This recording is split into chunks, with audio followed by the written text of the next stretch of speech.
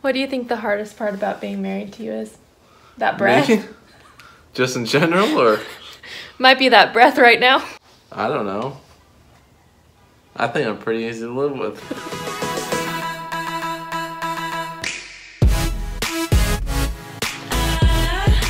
Hey guys, welcome back to our channel. If you're new here, I'm Taylor. We're the Avalos family.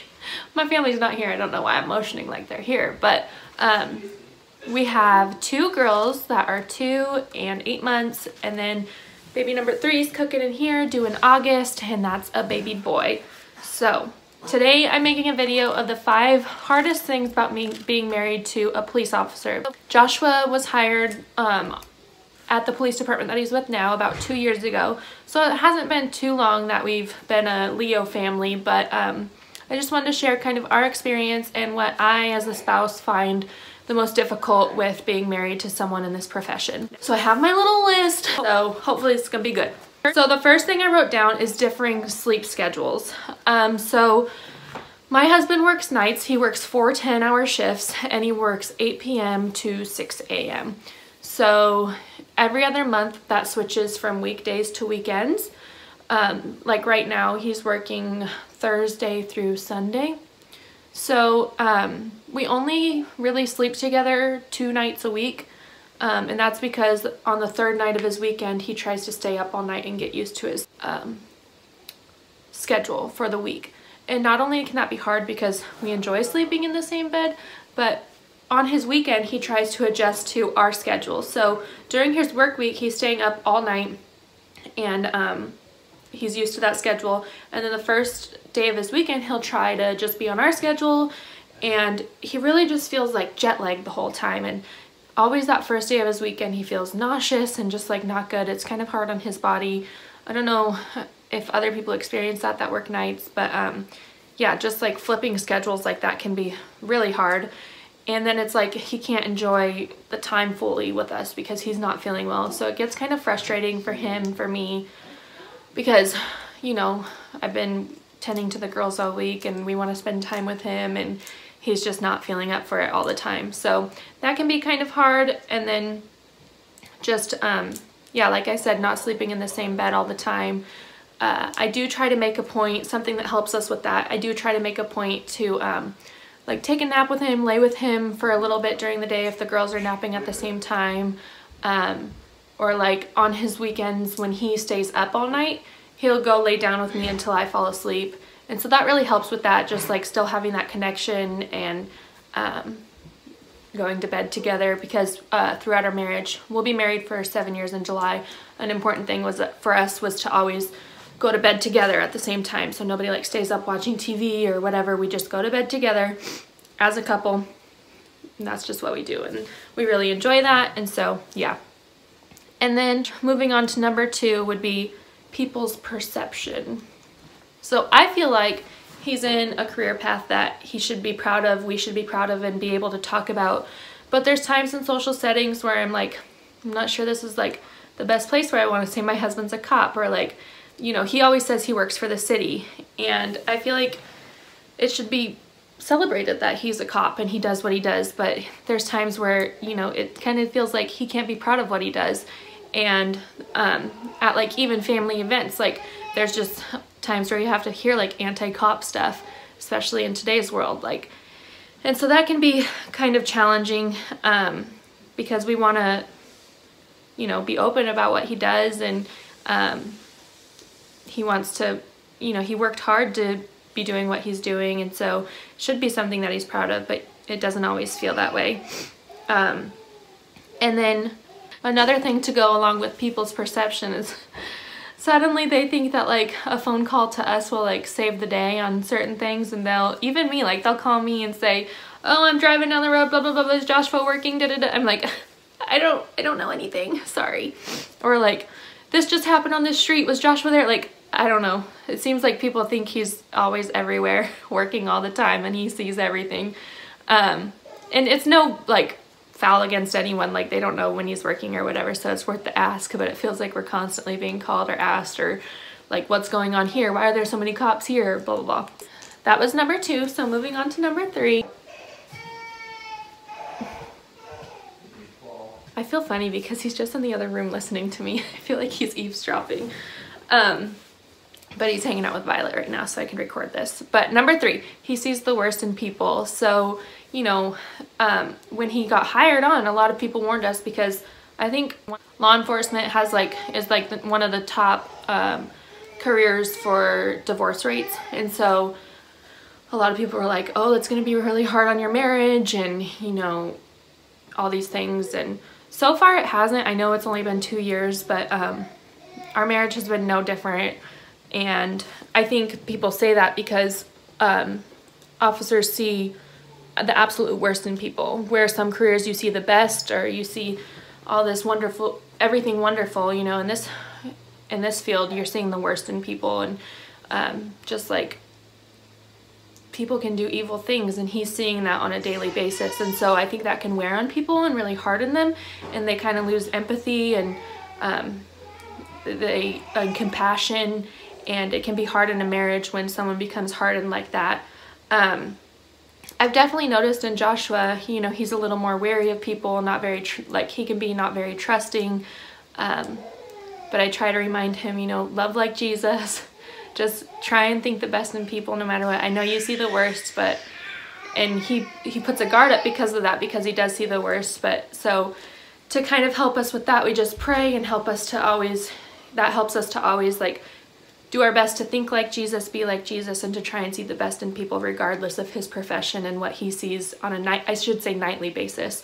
So that can be hard, and just knowing like what he has to see when he is at work. And he does share a lot with me on what he does and what he sees. And I know some wives, like, there's certain things they don't want to hear, but for me, like, even the hard, like, he hasn't had to see like anything too terrible yet, thankfully, but he is pretty open about what goes on at work. And I try my best to be supportive to him and let him share that, because I know it's important to talk about the things that go on. And then a question I get a lot is like, how can I be married to someone in law enforcement? Isn't it scary? Like, don't I get nervous every time he walks out the door to go to work? And honestly, I don't want to sound cold or like I've been hardened or whatever, but I don't feel nervous when he leaves to work. And I just like attribute that to God giving me, you know, peace. And just, I pray for him before he goes every night. And when he walks out the door, you know, he's going to do his job the best he knows how. He's going to be safe the best he knows how. And I know he has a good squad who's looking out for him, and they protect each other, and God's looking over him. And I think we could, you know, accidents happen all the time, and you never know. You could be driving down the street and get in a car accident or get hit by a car, and I just can't live my life in fear because of my husband's career. And so I don't feel anxious or nervous when he leaves. So I'm really thankful for the peace that God has given me. And yeah, I just don't want to live my life in fear, because a life lived in fear is a life half lived. So thankful for that. There's only been one time where I felt, my dog just shook her whole body. There's only been one time where I felt kind of nervous, and that was because he texted me in the middle of the night and said, just got in a fight or something like that. And I hadn't, like, he didn't update me, he didn't say anything. I woke up at like 2 in the morning to the text, and that didn't really worry me too much, but what worried me is I had missed like 2 calls from one of his co-workers. And I was like, and she's someone that I know, and I'm like, this is really like out of the norm for her to be calling me. So then I was like, okay, what's going on? I called Joshua, he's not answering. I called his co-worker, she wasn't answering. And then, so I just prayed and said, Lord, please help him be okay. Please help everyone be okay. Like all these things, praying. And what happened was our iClouds, I don't know if you guys are going to know what I'm talking about, but our iClouds were linked or synced or whatever. And so any calls that he was getting were showing up on my call log too. So she didn't actually call me, she was calling him, but it showed up on my phone. And so because she called me, and that's like, she's never called me before, I was like, what's going on? But then he called me right back, and he was like, sorry, all is good. So that was the only time I felt a little nervous that maybe something was happening, but he's really good about updating me. And if he's working overtime or whatever, if he has to stay over, he lets me know so that I don't sit worried, why isn't he home yet? That was number 4. That leads me to number 5. So all of the overtime, there's a lot of overtime that he works. Sometimes it's just part of his normal shift. He has to stay over. Maybe he got a DUI close to the end of shift and he has to stay longer to deal with that. And the bummer about that is he would normally get home at like 6:30. Well, now it's pushing back when he gets home, and that's pushing back when he needs to wake up, and that's ruining time that we could be spending together as a family. And then it can be hard sometimes. He tries to work 1 to 2 overtime shifts a week. And sometimes we know when that's going to be, but sometimes it's just they call him the day of, say, hey, you want to work, and he'll go in and work. I like it better when we can plan and we know when he's going to work overtime, if it's like a set event or whatever, because we can plan our days better and just know what to expect more. Because in my mind, when he's sleeping and he wakes up, there's like a bunch of things that I want to do, or maybe I want him to watch the girls for a minute, and he is already thinking, oh, I'm going to work overtime, or they call him and he's like, I'm going to go in. And so I think what really helps us with that is just having communication about, like, when he gets home in the morning, if I'm awake, we'll talk about like, oh, what are you going to do today? Oh, I was hoping you would do this with me. I was hoping I was going to work overtime. So we just try and what are you doing? Looking for diaper wipes. Yeah, we're out. So you're going to have to go to the diaper bag out in the car. I got to get more.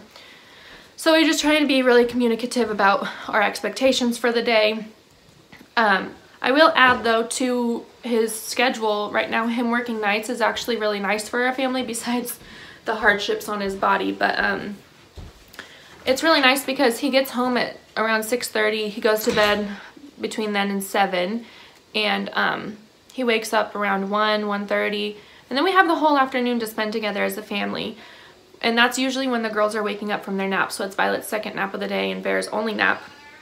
So we have all that time to spend together before he goes to work. Again, he leaves a little after 7. Whereas if he was working like the day shift or whatever, he'd be gone all day and then getting home only an hour or 2 before the girls go to bed. So right now for our lifestyle, the night shift does work best, but it can just be hard adjusting to his weekends.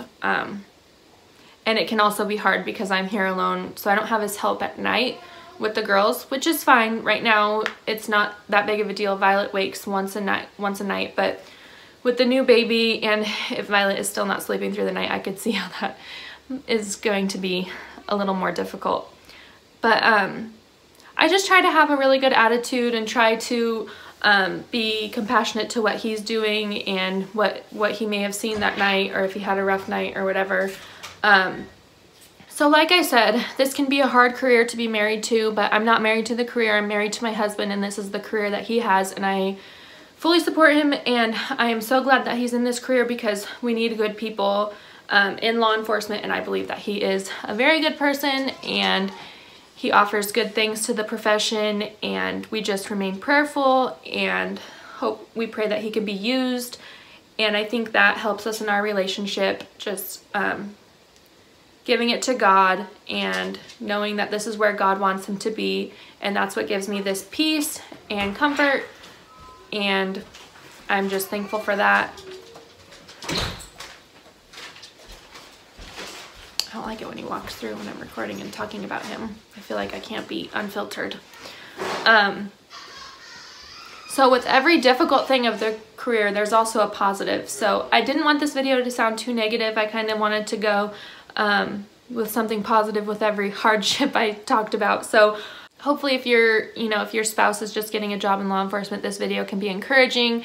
And if you have any tips for me as a Leo wife, let me know. But so far, 2 years in, we've really been enjoying it, and I just hope that it stays that way because I know we're still pretty new, and I just give it to God. Amen? Amen. All right, thanks so much for watching. Make sure you like and subscribe.